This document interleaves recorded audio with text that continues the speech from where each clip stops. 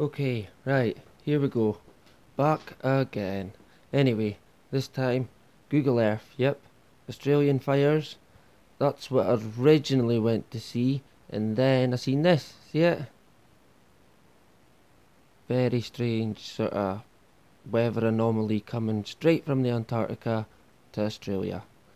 So, it kinda looks a bit suspicious. I mean, I don't even really want to hazard a guess as to what it is, but I've got my suspicions that it's not natural, that's for sure. And if you look at it, it seems to go one way and then it comes back on itself, so that's pretty interesting as well. And I did measure the length of this, and I reckon it's about 3,000 miles long, possibly more, so I mean, it's not short of a few miles in length. I mean, that's hence why it stood out like a sore thumb when I seen it, and I thought, well, pretty interesting given the fact that Australia seems to be on fire at the moment, which is a wee bit worrying, and I have got family there as well, so that's a bit worrying as to what's going on. But what can you say? Anyway, I did look next to the Antarctica where this seemed to be coming from. I did see this, which seems to be covered up, but I don't know. I mean, that could just be nothing, or maybe some weird anomaly, obviously. And I think if we look here, is the distance.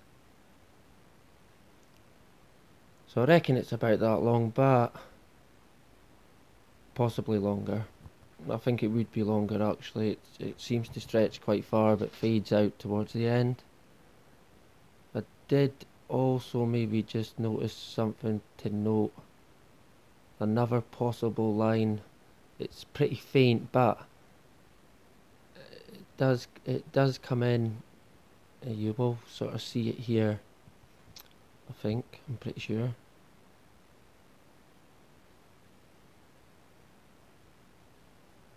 It's very faint, but you can see it along there. I don't know if that was maybe connected with it, but I don't know. That was quite long as well in distance, but if it's weather modification, then that could be connected. So there's just a snap of it. And I think that is it. So I don't know if you can still go on and see this, but you should maybe have a look. It's worth checking. But anyway, very strange. That is it, folks.